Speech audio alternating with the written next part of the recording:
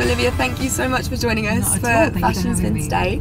Tell us about your London Fashion Week so far. How's it all kicked off? Well, it's day 2 of Fashion Week, but it's my first day. I started off with Jasper Conran, which was lovely. That was in the BFC space, which is now in a car park rather than Somerset House, so it's a little bit edgier this year.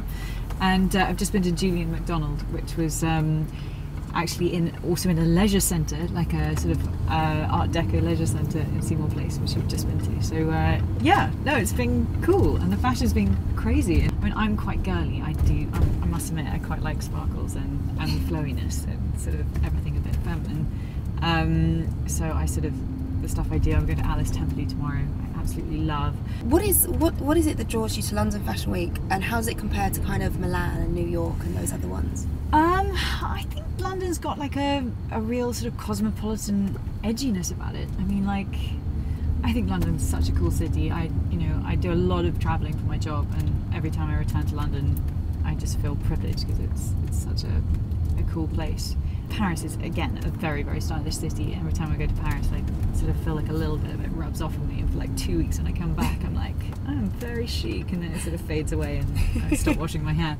And but I think London's quirkier. I think my favourite costume so far would be, I mean, I've done a lot of 30s, which is sort of very beautiful. Madeline Mathers, who was in Indian Summers that I played for sort of 2 years over the last couple of years, had a lot of very glamorous outfits. But I've been quite lucky. I mean, I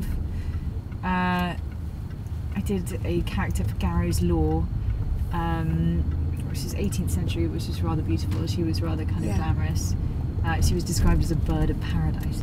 And it sounds like on set there's some quite wacky moments. Like I was reading Indian Summers, you've had problems with scorpions and snakes and all sorts of things. What's the wildest thing that's happened on set? I think being stung by a scorpion was the maddest. That was so crazy, and it had happened you would have thought it had happened while we were like in the jungle or sort of filming, and actually it happened, the producers had taken us out for dinner, like the group of, as a sort of well done, you got halfway through the series kind of dinner, and it was, we were on a table outside, and I reached for a piece of fruit and felt this sort of sting and sort of moved back, and this 2.5-inch scorpion had stung me on my finger, and didn't really know what to do. The producer was like, Olivia, I think we need to go to hospital, and I was like, do we? He's like, well, yes, it could be poisonous. And it was sort of monsoon season for like most of the time we were filming in Malaysia, so it was this terrible thunderstorm.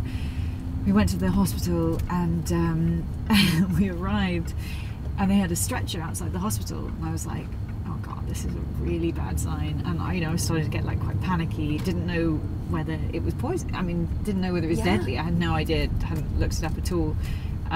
Assumed it must be. Anyway, sort of, I was having my vitals checked in the hospital, and spoke to the nurse and was like, am I gonna die? Like, is this really dangerous? And she was like, yes, can. And I was like, I'm not sure she speaks English, but that is really scary.